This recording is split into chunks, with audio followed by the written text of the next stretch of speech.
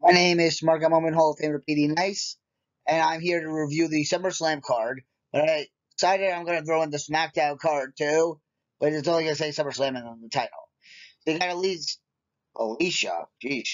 Aaliyah versus Lacey Evans, and I think you're just going to put over Lacey Evans' story. She could be somebody to live more good faces down the road. You got Sheamus and Drew McIntyre, which means I screwed up the order of this by the way I wanted to do it, but who cares?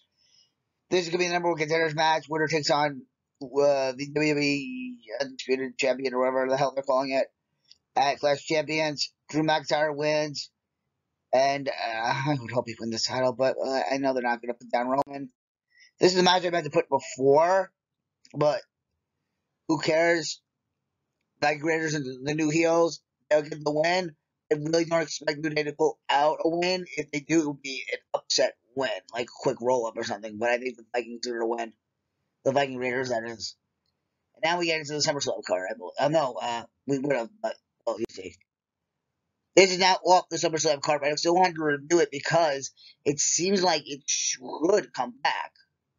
Not that it should come back, but we didn't see it eventually, like on Raw or something. Seth Rollins was upset that he's not on the card, so I don't know. If Seth Rollins has a match, I'm thinking it's against Braun Breaker, to be honest, and Braun would win. Or like if you got Bray Wyatt back or somebody, because Triple H is in charge. But when these two actually have their match, I'm gonna go with Riddle.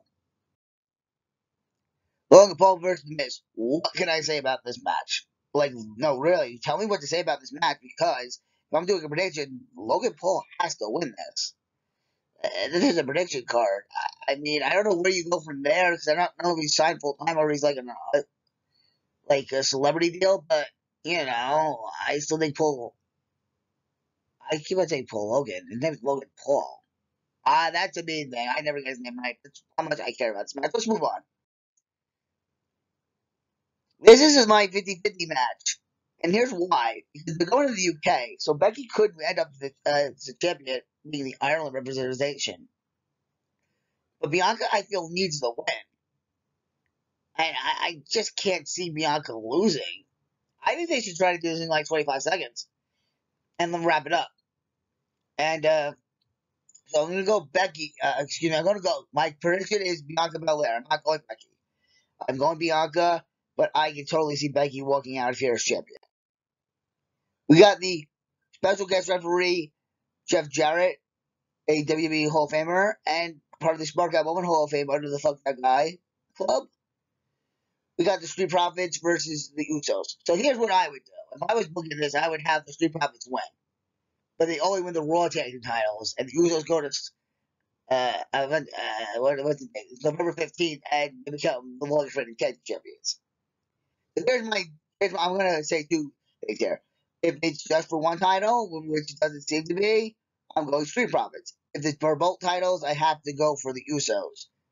And I just realized there's a match missing on this card. So I'm going to talk about it now. I did not happen to see the, whatchamacallit, the, this little picture thing for Bobby Lashley and Theory. I'm going to talk about that, I guess, in the main event, I guess, because I didn't see the picture. So we'll catch you there. But the next match, Pat McAfee versus Happy Corbin. First off, Happy Corbin with Triple H around, better be going. Back to Baron Corbin. But Pat McAfee, I think he's going to win. And I just don't know. I feel like he has to, and I don't know where this leads. We gonna get Gunther versus Pat McAfee? I don't know. Pat McAfee wins. Let's move on. The only thing that's interesting about this match is if Edge comes back and if one of the Mysterios turns. But seeing how that's not likely, I'm just gonna go with Mysterios and hope Edge comes back to cost them, but probably not. That does come back to cost them, then that's my 50-50. Another 50-50, but I don't think so. I'm more 75-25 on this one. It's the way the Edge, whoever Edge decides to hit, is going to be the one that wins. So this is the other one I didn't have a picture for. So um, let me talk about both matches at once. So let's go Theory and Lashley. Theory is losing 100%. And then I'm going to talk about that in a second. But Liv and Ronda, this is another 50-50 on me because I can see Ronda beating the crap out of Liv. I think Liv should have that upset moment.